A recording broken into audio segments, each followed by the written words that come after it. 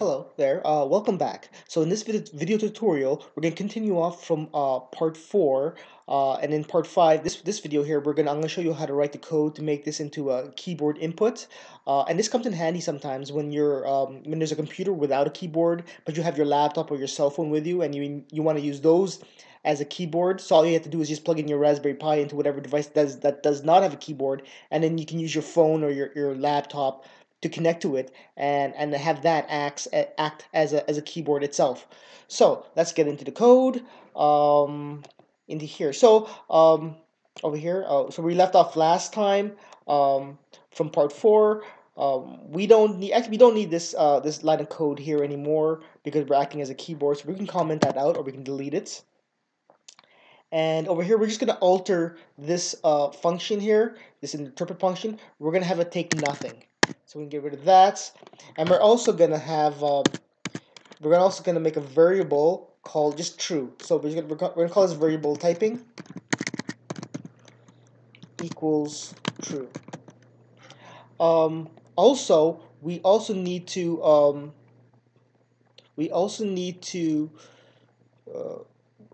need to change a few things in this function here, this variable function. So first thing we need to do is we need to get rid of all this here, this code here. We don't need this.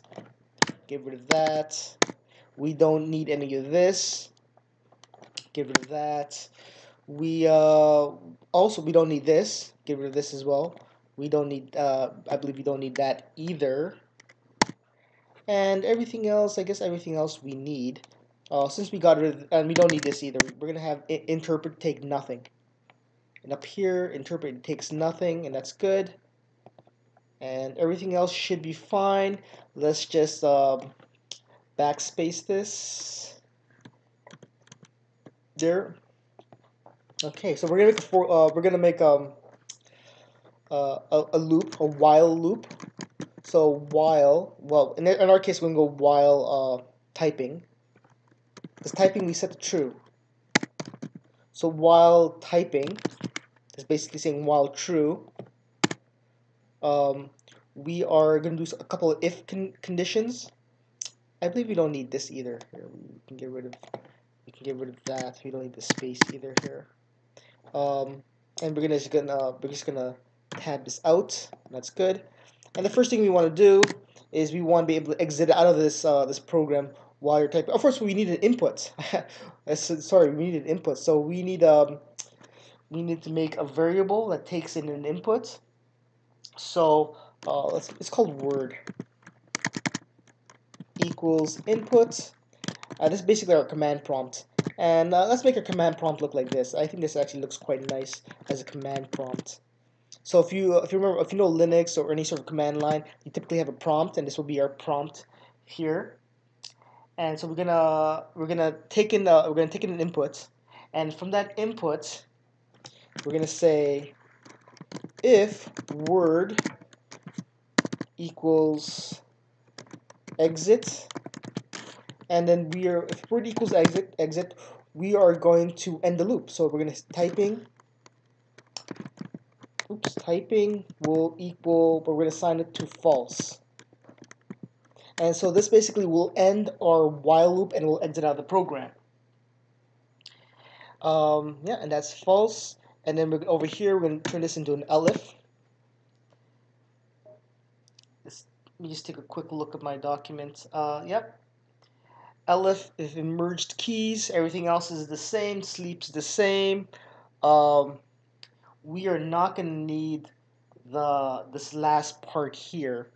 So we're not going to need any of this. We can comment that out or delete it here. And else translate word. I can just to make this look nicer, you just might as well delete it instead of commenting it out. And over here, write report. We're just going to put it just inside the while loop, just to ensure all the keys are released at the end. And down here, and down here, interprets, it's empty, and that's good. And that's it. That's all we need to do for this code. So let's try to run it and see what happens. So our command prompt should show up.